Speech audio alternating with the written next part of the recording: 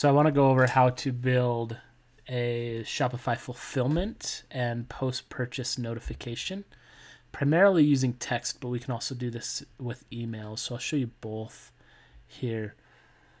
So this is an example of one that I've set up. And so now we'll go ahead and go through and build one. First, we're going to create the journey here. And then to send a notification for transaction is really simple, just like you would do with any other transaction node. So here we can say transaction, and then we're going to go ahead and take that, and we can send an email. We can choose our thank you first purchase email. And inside of that email, we can use the dynamic content with name and that type of stuff. So we use that, and then we can say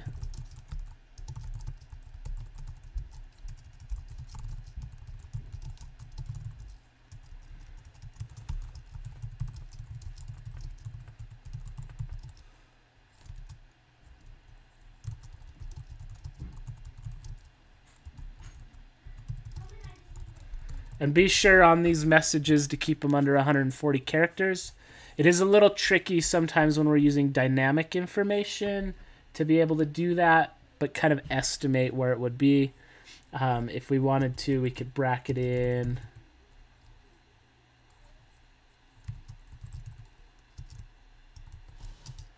first name, and then we can personalize that text message. Then hit apply, and you're good to go on that one. And then for those of you that are using Shopify, which is this is primarily geared towards, is we have this Shopify fulfillment node. So we can drag this node over.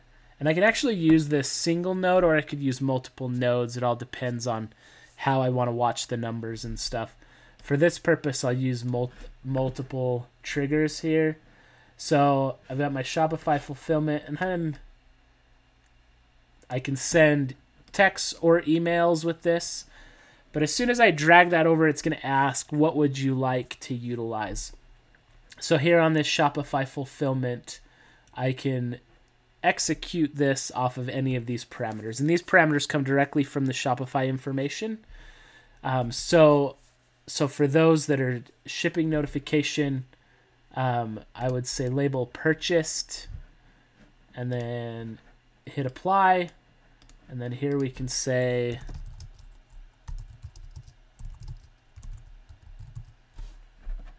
and if we wanted to, we could make item dynamic field as well. And then here I can call out the shipping company. If you use multiple shipping companies, Shopify allows us to do this dynamically.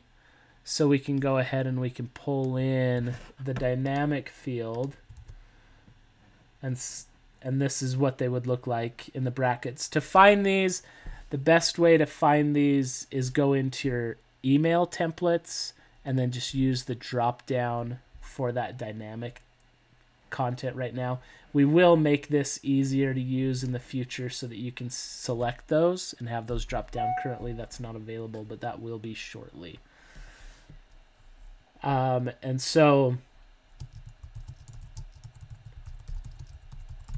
then you can plug in the tracking number.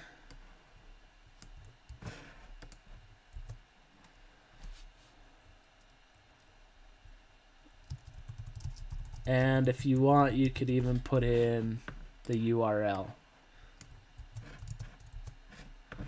So you could have all three of those in there. Again, check the character count, because if you do go over 140 characters, it's going to push into a second text, which may or may not be a problem. That's up to you, but you would be charged for multiple texts if it does go to the second one. Then it's 2 texts instead of 1. So the URL may be a little long. I believe, though, we use a URL shortener, so that keeps it shorter.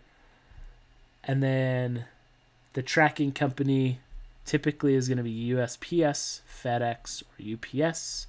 It should just be called out like that, so that should stay short. And then tracking numbers are usually anywhere from 10 to I think 18 characters long. So I know FedEx is 12 to 14. And I'm not exactly sure on USPS or UPS, but I know that they're kind of in that ballpark. So you can use that as a reference as you look at what you want here. So here I can say, okay, now it's shipped.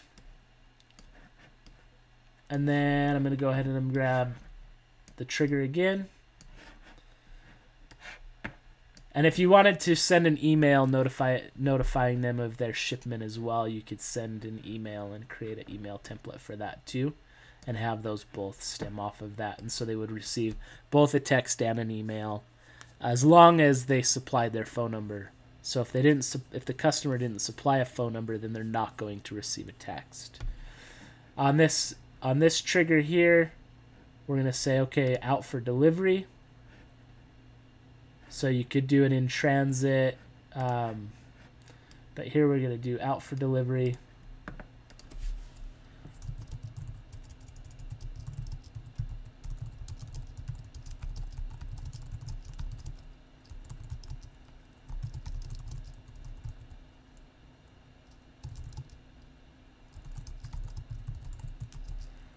And this way you can notify your customer, hey, it's going to be there today. Like, we want you to be aware if you want to check your camera, or if you want to be present to receive it, or if you need to ask a neighbor, or especially if you're shipping like a food product and you don't want it to sit on the porch and go stale or something like that. So then you could do that one, and then we can throw in a final one that just says delivered.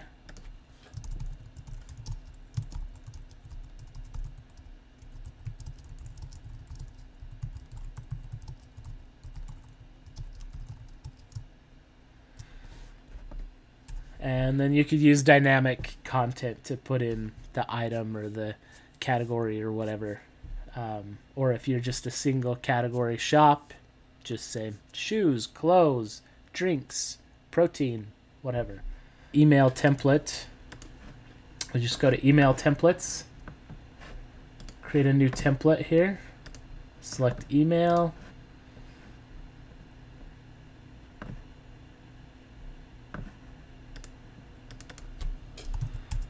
Call it shipping notification.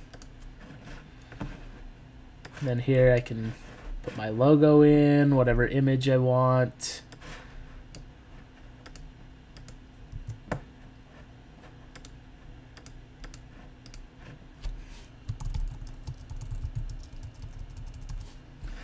And then if I want to insert here transaction related information, I can go ahead and go in here and I can say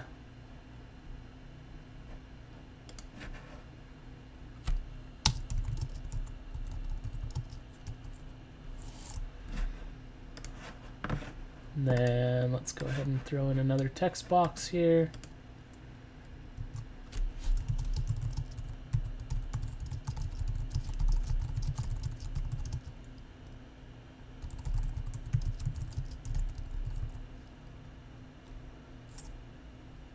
And then you can go ahead and select the shipping company from the drop down, from the insert drop down. So we'd scroll down under transaction detailed. And then we just go and select the one that says company.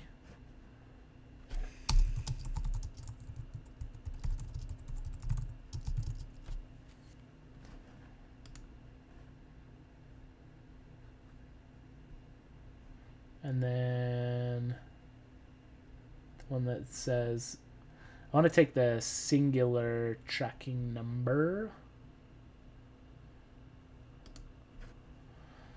I think if you have multiple tracking numbers, you can use the tracking numbers one, and it will relay those. But then here, I'm gonna just put 2 lines. This would be the easiest way to do it. And then I'm gonna take the URL. I'm going to cut out that URL and I'm going to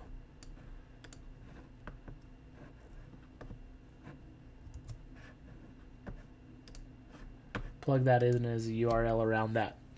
So now I have that, and if I wanted to, I could put that on a bigger line or whatever, but let's go ahead and make this.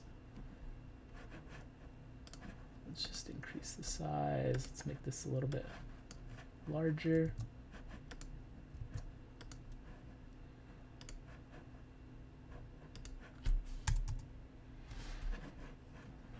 And if you wanted to center it, you certainly could do that. And then finish creating out the rest of your email. You put your footer content, whatever you want in there. But there you go. Now you can dynamically come in, create this, and be able to provide shipping updates for your customers. So you could create a series of those. We will have these also built out as templates as well. So you can go ahead and snag the templates to be able to use those for your content. So there you go. Then you just, we'll come over here, and in our customer journey, we'll go ahead and add those in. And there you go. That's building out a post-purchase. Obviously, you could do more off of these. You could continue these going, but this will be live and ready to go to anybody as soon as they purchase a product from you, and you're sending them their shipping notifications, and they're ready to go. So hit us up if you have any questions. Comment below. We're happy to help you in any way that we possibly can. So enjoy using that fulfillment node,